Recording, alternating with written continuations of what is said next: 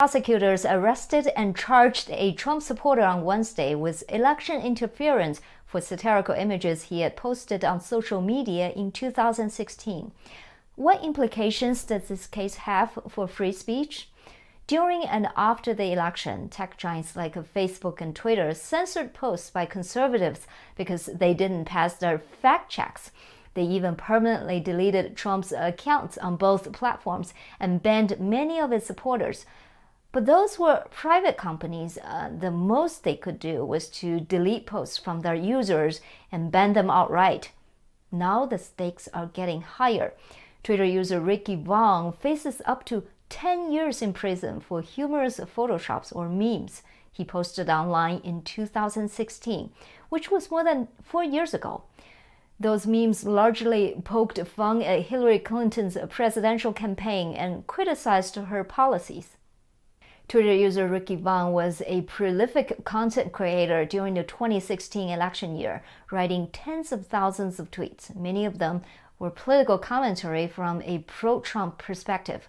During that time, Vaughn had created original photoshopped images which parodied Clinton's social media ads, showing pictures of female U.S. soldiers accompanied by the hashtag Draft Our Daughters and over-the-top pro-war slogans.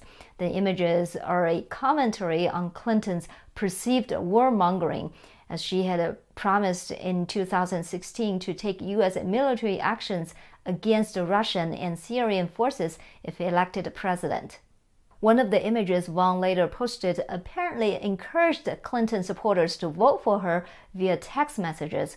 Of course, those votes would not be counted, and federal prosecutors say that Vaughn had committed vote theft. The federal complaint also referenced Vaughn photoshopping pictures of celebrities to make them appear as if they supported Trump. U.S. Attorney for the state of New York, Seth Ducharme, who filed the complaint, said that Vaughn's social media posts jeopardized the electoral process and threatened to subvert the democratic process. Conservatives have complained that these charges were simply meant to censor right-wing voices. Vaughn's Twitter account was vehemently pro-Trump, and almost no one would have mistaken his photoshops as valid instructions on how to vote. It was a jab, they said, at how dumb Democrats were. They also accused the charges as political bias, pointing to one instance of another Twitter user posting a video telling Trump supporters to vote with their cell phones on Election Day, but that person was undisturbed by law enforcement. Others have raised the issue of whether what Vaughn did was illegal in the first place. Prosecutors are charging him under 18 U.S. Code Section 241, arguing that his social media actions deprived individuals of their constitutional rights to vote. I spoke with attorney William J. Becker, Jr., founder and president of Freedom X, about the legal and political context of this case. So, prosecutors are charging Douglas Mackey, also known as Ricky Vaughn, under 18 U.S. Code Section 241. They allege that he conspired to injure, oppress, threaten, or intimidate people from exercising their constitutional rights, in this case the right to vote, which is illegal under that statute. So can you explain whether Mackey's action would fall under the accepted legal definitions of those terms, and what legal precedents are relevant to this?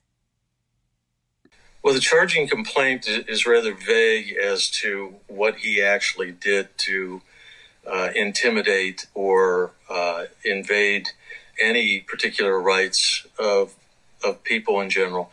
What he did was he engaged in some sort of scheme that allegedly engaged in some kind of scheme intended to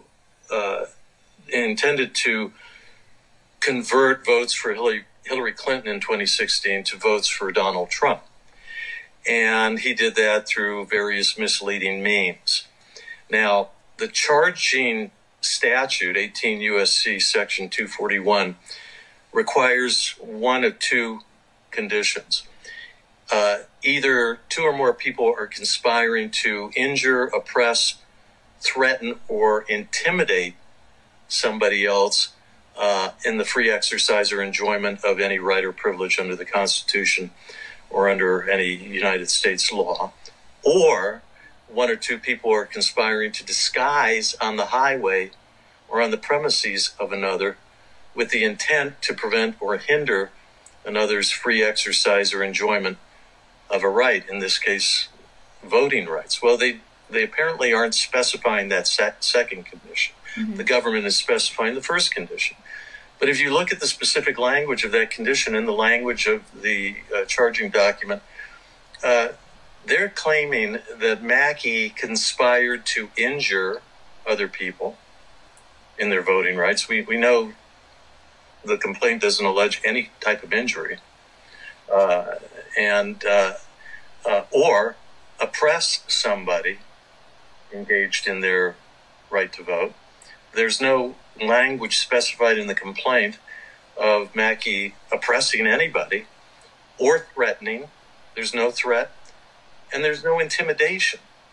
Even if you were to stretch the meaning of the word intimidation, there's no language in the charging document that suggests, as a matter of fact, that he intimidated anybody or pressured anybody into voting in a way that isn't a traditional form of voting. Hmm. So, in that case, do you think Mackey will be convicted of any of the charges and receive jail terms? Under this complaint, I would think it's preposterous to believe that the government would be able to prosecute him. And here's why. First of all, as I've already said, he didn't injure, oppress, threaten, or intimidate anybody into doing anything. I am unaware of anyone who has claimed victimhood as somebody who fell for his scheme. And I would suggest that anybody who did fall for his scheme and who claims to be that naive and vulnerable and incapable of determining what the proper procedure is for casting a vote in a general election, that person may deserve to be a victim, because what he was really engaged in was a form of deception that is not unlawful. It didn't deprive anybody of a property right or property interest, and it didn't interfere with anybody's voting rights or any other constitutional right or right under federal law. So for those reasons, I think that this charging document does not allege facts sufficient to outline the elements of the crime that's alleged. And even though the federal government could amend the complaint to try to state a different legal theory, under this legal theory, it just does not seem plausible that he'd ever be convicted. And I think the case could be tossed out very quickly. So we know that there's another case where another Twitter user posting video telling Trump supporters to vote with their cell phones on election day. That person was undisturbed. By law enforcement. So do you think these two cases are comparable? This complaint seems to be a political hit job. And the reason I say that is because it's brought in the Eastern District of New York to protect the the Clinton candidacy in 2016. And Hillary Clinton is, of course, resides in or near that district. It is being brought selectively against somebody who supports Donald Trump and somebody who supports the right. Other cases where the same form of political psyops or dirty tricks are being done are also being done on the left. And I'm unaware of any case where somebody who is performing these same tactics on the left has been accused under this statute. To me, it looks like selective prosecution. And it's no different than any tactic the left has been using to try to silence conservative voices and Trump supporters. It's just one more way of trying to put the fear of God into people so that they will self-censor on the internet and elsewhere.